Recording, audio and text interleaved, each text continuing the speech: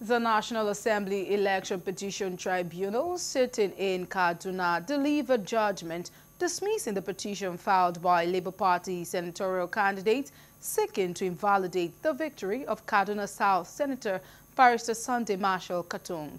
Recall that the senator was returned elected in the National Assembly election conducted on February 25 by the Independent National Electoral Commission (INEC). The Kaduna South Senator of the PDP was dragged before the tribunal by the candidate of the Labour Party, Engineer Michael Auta. Justice O.O. Oluboyede, who delivered the judgment, declared that the petitioner had failed to provide credible evidence to prove his case. He then dismissed the petition in its entirety. We are on a voyage of discovery of the new provisions of the new amended Electoral Act 2022. There are a lot of innovations. We'll obtain the judgment, look at it, and test some of these mandatory provisions as contained under the Act.